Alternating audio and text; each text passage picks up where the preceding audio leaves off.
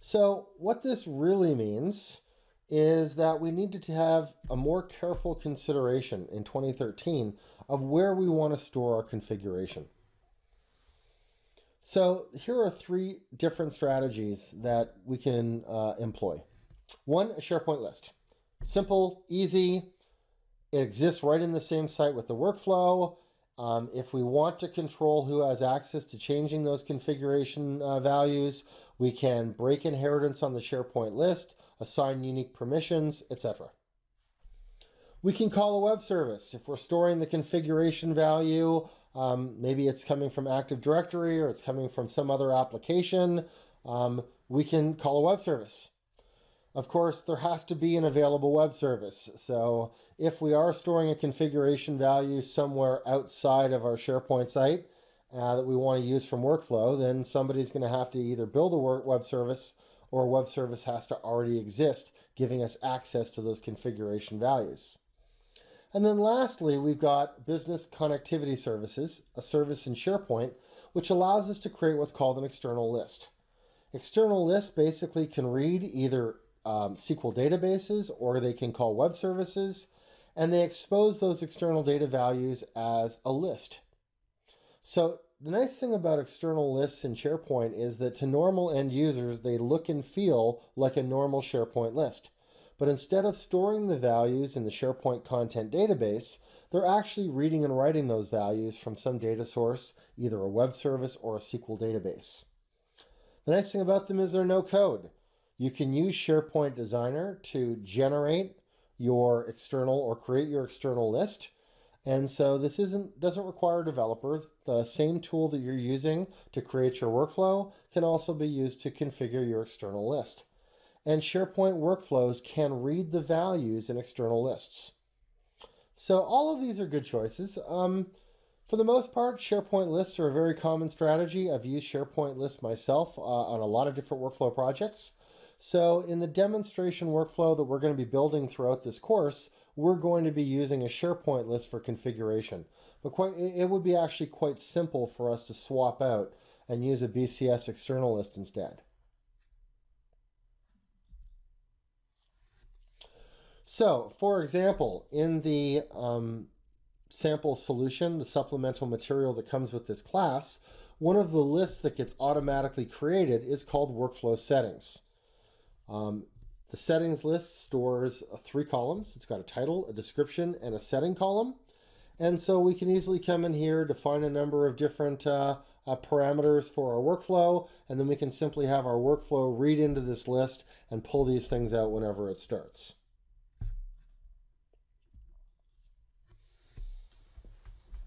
So once we figured out how we want to do configuration, we also want to configure out a logging strategy.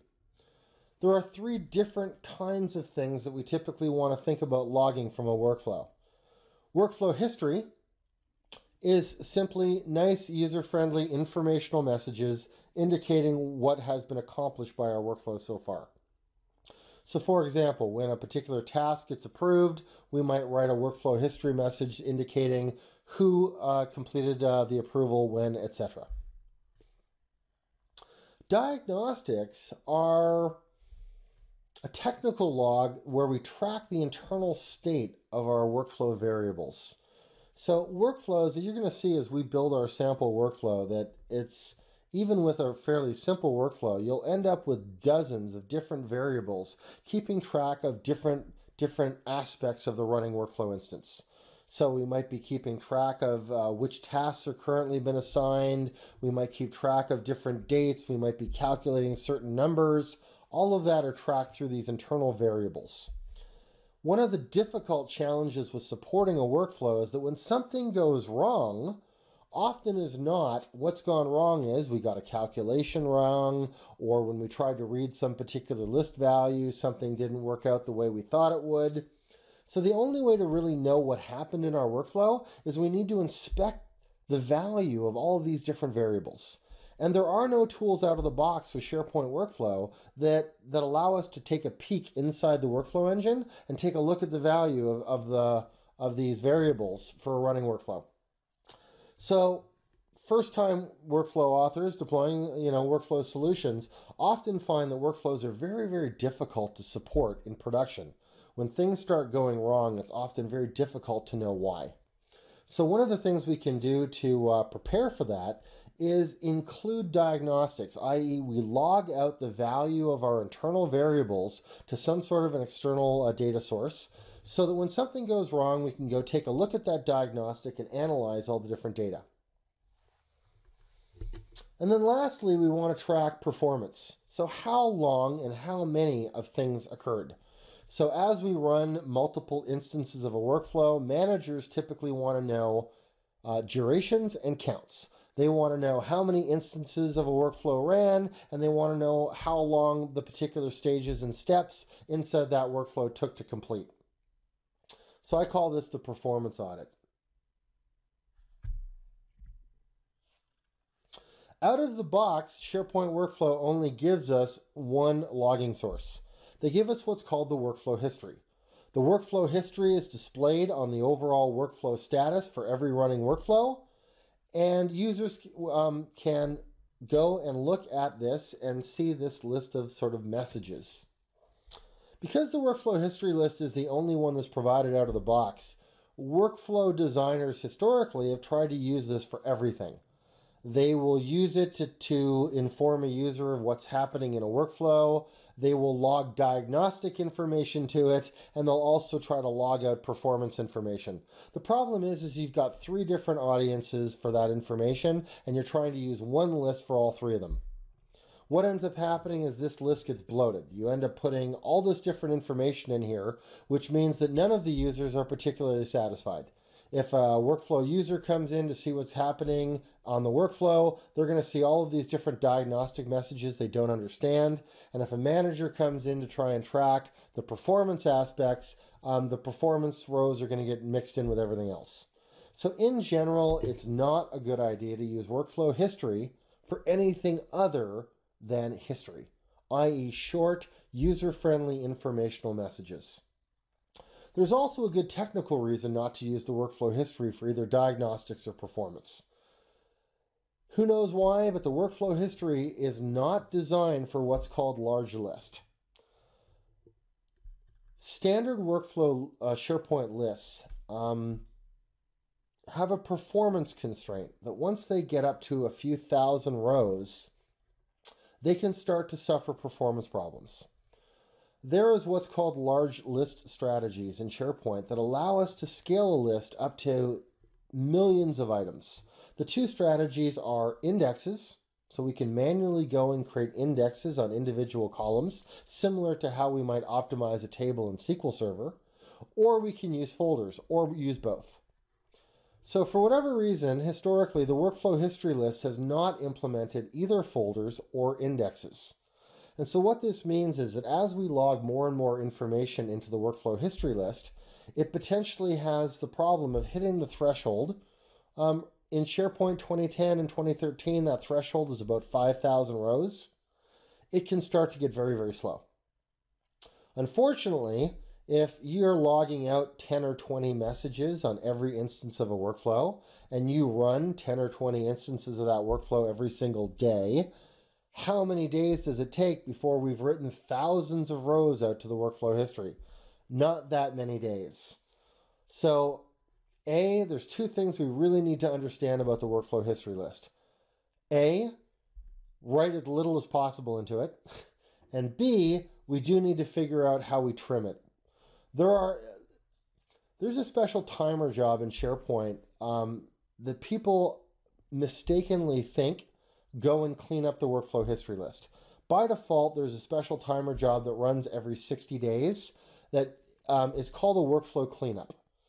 A lot of people mistakenly believe that the workflow cleanup actually goes and deletes items out of the history list, which is not true. It does clean up workflow history associations, and it does clean up tasks, but it does not actually delete any of the workflow history out of the workflow history list. So what does typically happen is this history list gets bigger and bigger and bigger, and nobody's cleaning up, and it gets slower and slower and slower. And because these history items are queried every time we view a workflow history status page, it slows down the performance a lot. So what I really recommend, the long and the short of this, is we really need to think about 3 different ways for logging 3 different kinds of workflow status. So in terms of addressing diagnostics and performance audit log, similar to configuration, we've got 3 different choices. We can use a custom SharePoint list. We can push the information out by calling a web service, or we can configure a BCS external list to either a relational database or a web service call. All 3 of these are good choices. In the sample workflow that we're going to build, we're going to be using a custom SharePoint list. So just to give you an example, the supplemental workflow solutions that are included with the course, another list that gets created is called the Diagnostic Log. This includes a number of different columns that allow us to track diagnostic information logged from each workflow. So we have a bunch of different columns that help us track the individual instance, like the association name, the workflow instance ID, list ID, etc. And then we've got a few different fields where we can actually log data. So we can log the current stage, the current step, and we've got a catch-all data column where we can just dump in a bunch of variable values, etc. Because we could be logging a lot of information to these particular lists, they are configured for performance. So we've gone in and we've created indexes on them. And so you can see that basically we want to create an index on every column that we're going to use for sorting, grouping, or filtering. This is done through the SharePoint browser UI. So when we go into a particular list settings, we can go in and we can create up to 20 indexes. And so the sandbox solutions that are included with the supplemental material, for the lists that I create, we can go in and these indexes have automatically been provisioned. The second list that's created is called the performance log. Similar to the diagnostic log, it uses a custom content type, and it has a number of different columns that help us keep track of counts and durations. So there are some columns here which are used to track for grouping, sorting, and filtering. We've got the stage, we've got the step, we've got an outcome column, etc. And we've also got a couple of columns for tracking when the particular event started and when it ended. This will allow us to calculate the duration. So what we can get out of these particular performance logs is we can get counts, and we can get performance in terms of durations, and we can sort, group, and filter by the stage, the step, or the particular outcome.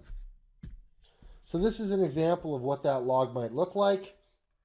For an instance of a workflow, invoice approval, we're logging out different stages.